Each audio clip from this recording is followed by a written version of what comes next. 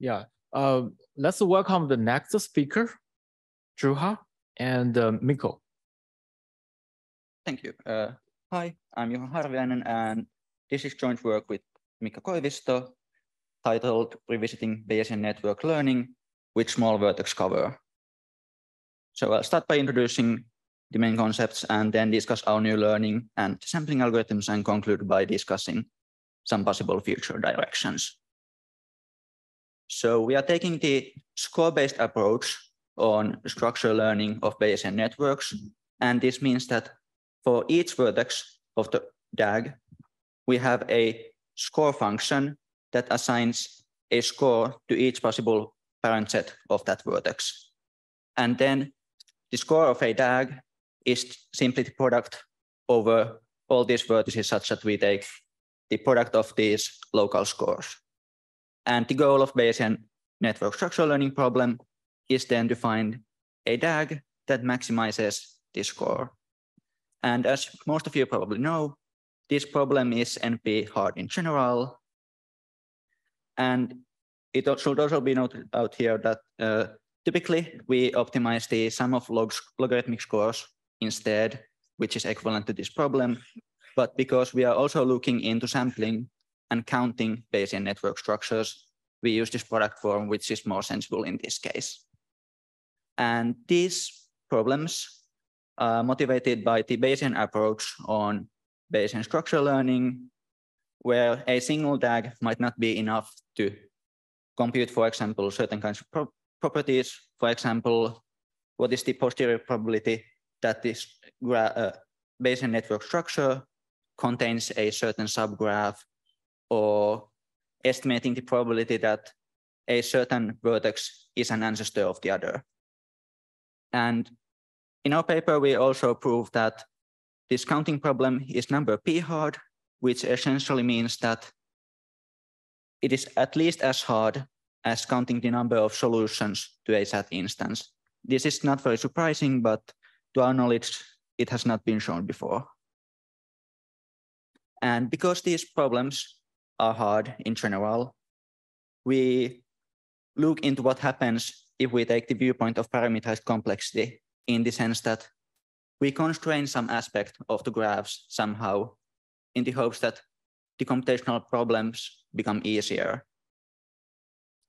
So for example, we can look at the size of the vertex cover, which is, if you recall, that it's a subset of vertices such that every edge has at least one endpoint in S in the undirected graph.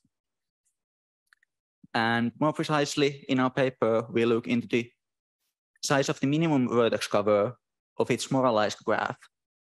And we obtain this moralized graph by transforming this directed graph into an undirected one, such that if there's a directed edge between two vertices, we remove its orientation such that it becomes unoriented and undirected.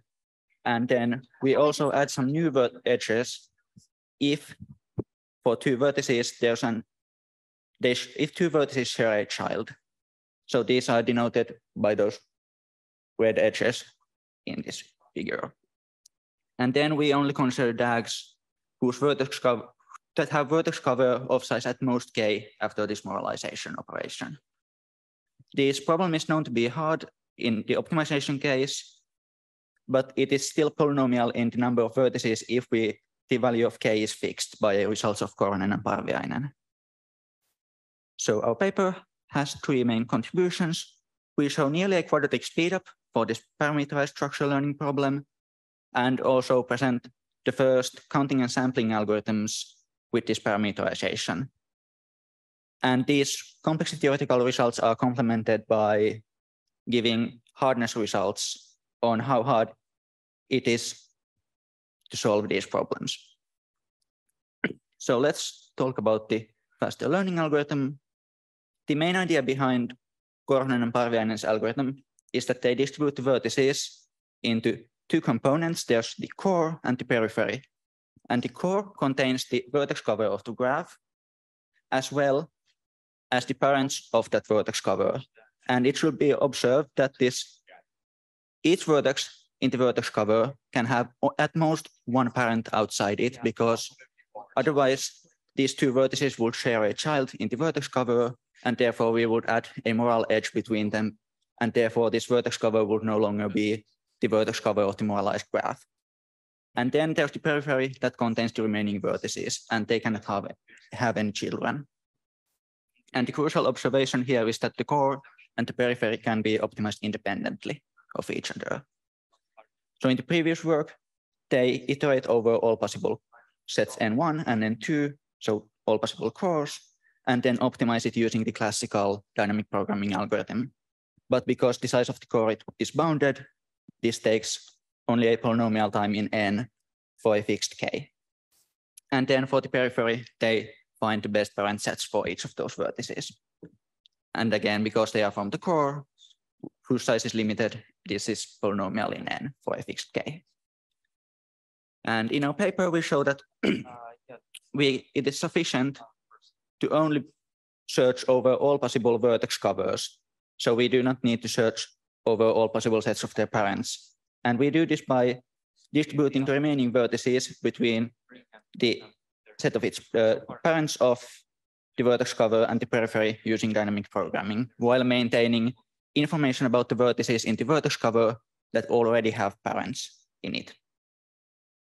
So the main ideas are to assume that we have already computed this for the specific vertex cover, as well as the first I-1 of the remaining vertices, such that a certain subset of the vertex cover has already parents outside it. Then when we add the ith vertex, we essentially guess the set of a subset of vertex cover that the ith vertex should be a parent of, and then update the optimal parent sets for those vertices, as well as pick the optimal parent set for the ith vertex such that the core remains a DAG. And this takes 3 to the power of k times n to the power of k plus something polynomial in n as its time complexity. Then about sampling. Sampling is much harder than optimization because there's the issue of duplicate counting, in the sense that there are multiple ways of representing the same DAG. For example, this DAG can be represented in 4 possible ways. So we would like to establish some sort of canonical form for each DAG that is easy to sum over. And because defining such a canonical form is a bit hard, we settle for limiting the number of duplicates we count and then fix this issue later. So we define these parent decompositions, which are partitions of the vertex set into those sets N1, N2, and P, such that all the vertices in the core must have a child. And because this core can contain at most 2k vertices, it is trivial to show that there can be at most 2 to the power of 2k parent decompositions, and a bit more careful analysis shows actually that the upper bound is 2 to the power of k. And this upper bound is tight for certain kinds of chain graphs. So the main idea within the sampling is that we iterate over all possible parent decompositions such that we compute the total weights of each parent decomposition. And then after this pre-computation step, we sample first a parent decomposition and then a DAG from that parent decomposition. And then by beforehand determining some unique canonical parent decomposition for each DAG, we accept that DAG if and only if it comes from that parent decomposition, and otherwise we reject it and draw another sample. And this fixes the distribution of DAGs. So how to compute the weight of the parent decomposition? We fix those sets N1, N2, and P, and also pick a subset of the vertex cover that should be the sinks of the core. And for this to be a parent decomposition, this subset of the vertex cover must have children in P by definition. And then similar to the optimization case, we can sum over the core, structures of the cores and the structures of the peripheries independently, and then take the product by combining them. And this corresponds to computing a covering product for the peripheries and using dynamic programming over the so-called root layerings for the cores, but these are a bit technical and we can discuss them at the post-direct session, for example. And then because each DAG has at most 2 to the power of k parent decompositions, if we take the total weight of all parent decompositions, we obtain a 2 to the power of k approximation of this total weight of all DAGs. And then the question is how to use this for sampling. So because of the way we compute these total weights, we can apply stochastic backtracking. And so we first pick those sets N1, N2, P, and S at random proportionally to their weights. And then from within that parent decomposition, we can sample those edge structures for the core and the periphery independently of each other. But as I mentioned before, this makes some of the DAGs be more likely than the others in the sense that they aren't supposed to be, because they can come from multiple parent decompositions. And this is fixed by using rejection sampling. So we have chosen in our paper this acceptance criteria that we accept the DAG if and only if its parent decomposition has the lexicographically smallest set N2, which is testable in polynomial time in n, given that the value of k is fixed. And actually the exponent of n doesn't depend on this k in this verification step. And otherwise we reject the sample. So let's take a closer look on the probabilities. If we let this W, N1, N2, P, S denote the total weight of that specific parent decomposition with that specific set of sinks in the core, and further let G be a DAG from such a decomposition, then the probability of first sampling the parent decomposition is this W, N1, N2, P, S over U, which was the upper bound we computed before over all parent decompositions. And then the probability of sampling this DAG from within that parent decomposition is its core over this total weight of the parent decomposition. And this weight of the parent decomposition gets canceled out here. And so if we let part G be the number of parent decompositions of G, we get that at the first step before rejection or acceptance, the probability of sampling G is part G times its score over this normalizing constant. And because only one of those is accepted, this acceptance probability becomes proportional to its score. And then we also get that the expected acceptance rate will be this sum over the scores of all DAGs over this normalizing constant, which we know that it is a 2 to the power of k approximation of the total weight. And therefore we get that the expected acceptance rate is at least 2 to the power of minus k. And by interpreting each of these samples as a Bernoulli distributed random variable, so rejection corresponds to 0 and acceptance corresponds to 1, we can actually estimate the total weight of all Bayesian network structures that respect this constraint of the vertex-cover number.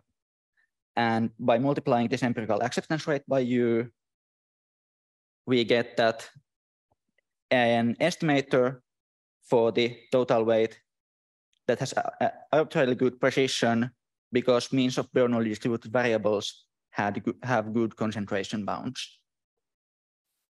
And so to conclude, we presented new algorithms for parameterized learning, counting, and sampling. And this table here compiles what we know so far about these problems. So for optimization, sampling, and counting, all these algorithms have polynomial time in n, given that the value of k is fixed.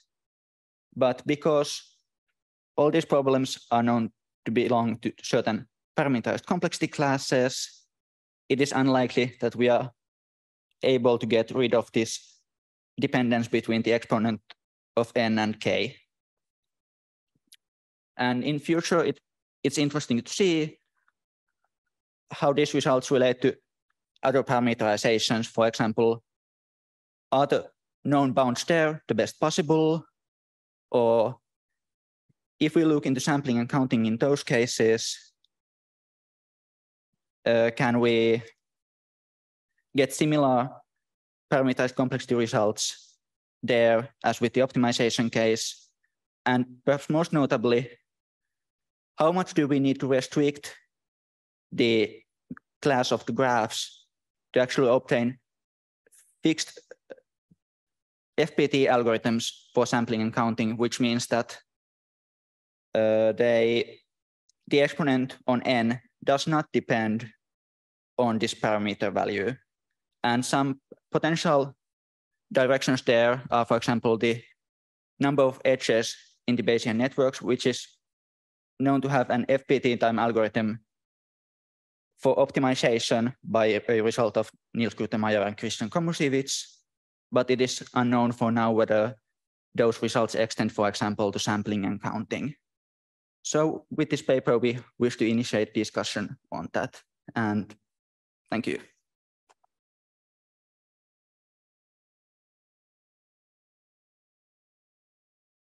Let's welcome the Christian for the discussion. Christian. Hi, can you hear me? Yes. Okay, thank you. So thank you very much for the invitation. Should I share the screen or? Okay, yeah. So, so before coming to, let's say, my main takeaway, I would like to mention that I really like this dynamic program, which improved the running time for this learning of the optimal vertex cover. It's quite elegant. Not more complicated than the previous algorithm, I would say. And so now my main takeaways are the following. So first, I found it very interesting that this paper goes beyond the optimization problem. And I particularly like this because my community, this FPT community, it has a very narrow focus often on these optimization or decision problems. And here, I think it's quite, also the techniques are quite interesting. The second point, I kind of, it's not, it's like, what's written on the slides is not completely correct. What I want to say is I found it interesting that after the pre-processing, the sampling can be done in FPT time, actually. And I found this a bit surprising. And so my questions for extending this work are the following. So the first is the paper deals with the setting where you have the all the potential parent scores with parent sets with non-zero scores are given in advance. So we have pre-computed some parent scores. And I would be interested in whether you think that the algorithms can be adapted for this. A next question, you kind of hinted at this already, that we would like to increase the set of networks for which we can get positive results. And I would particularly be interested in whether or not you can do it for vertex cover size for the graph where the skeleton only has bounded vertex cover size. So this is the network where we don't add these moral edges, which kind of make a big restriction. And I think I would like to stop with that. Okay, thank you for your insightful comments. And let me start by answering the second question. I think we discussed this problem a little when writing the paper, and it seemed like something similar would be possible to do in that case as well. And you have also studied this problem in your paper in the optimization case. So we think that a similar approach would work, but we didn't write an exact proof. But something similar to those parent decompositions would perhaps work in that case as well. And for the first question, well, I'm not completely sure yet. We haven't thought about that yet. Yeah, I mean, it has to depend on the scores, right? You like this can be done only for scores with a certain properties. Yeah. Yeah, of course. But like these algorithms work in general for like, as long as we can have some access to some way of computing any sort of score that is at least non-negative, everything should work still. Yeah. And so the last point, this pertains to the problem after preprocessing. Do you think it's possible to replace this FPT time by polynomial time? Or is there some reason that it's impossible? I guess if we spend enough time on pre-computing, then we can do pretty much anything, because we can, for example, because as the core consists of at most 2K vertices, we can, for example, build a list of all possible core DAGs if we want to, and then use some sort of binary search over that to sample from there in polynomial time in n, such that it depends only something polynomial in k as well, because the logarithm of exponential would be still polynomial. Yeah, I see. Okay, thank you very much.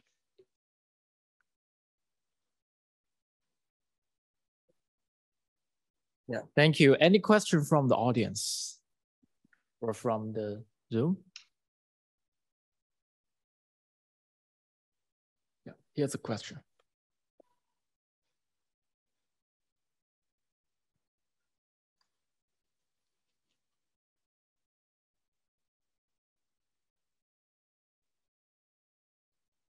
Thank you so much for the brilliant talk. You mentioned about restricting the space of DAGs to based on the maximum size of vertex cover. Do you mind sharing how restrictive is this class of DAGs, like in terms of the full space of DAGs? Sorry, could you repeat? I didn't hear the middle part. Oh, of course. So you mentioned about restricting the DAGs to a subset. By limiting the maximum size of the vertex cover. Do you mind sharing how restrictive is this subclass of DAGs compared to the full space of DAGs?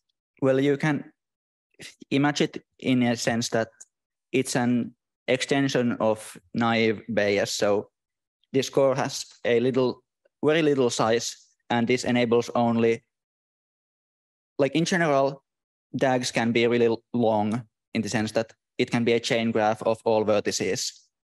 So it contains long paths. But if the size of the core is limited, then there cannot be very long paths. So this immediately puts a large constraint on the space of possible structures.